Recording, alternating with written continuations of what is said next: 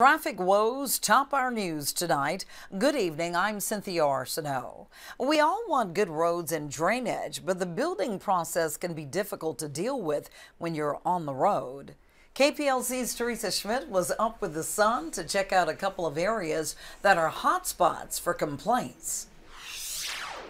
Well, some people have been getting up extra early, but evidently not early enough. Frustration abounds for those trying to drive north from South Lake Charles. Construction of major road and drainage projects can be a miserable time for drivers, especially those headed to work or school. People complain of bad traffic due to road closures due to the West Prien Lake Road and Weaver Road projects. Resident Elisa Guillory already gets up early, but she says it's so difficult to go north. To close down two major north-south routes is not ideal.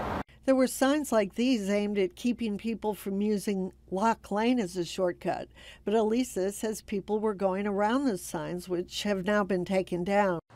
Guillory says her main concern is safety. So people are late, they're upset, sometimes they drive faster to try to catch up, which is dangerous. Wish they would have prepared us so that people knew that they would have to get up even earlier than they do normally, and think about their route, how they're going to get to where they're going in a safe fashion. Lake Charles police were trying to catch speeders on Lock Lane, where the speed limit is 25 miles an hour. The city and Calcasieu Police Jury are working on a joint project to widen West Prien Lake Road, improve drainage and sewerage, and add a sidewalk and bike path. And the city is working to improve Weaver Road drainage and add sidewalks. The northbound lane of Weaver is closed, adding to traffic issues there. The city is working with project engineers and contractors to change current road closure plans, which they expect to give people relief.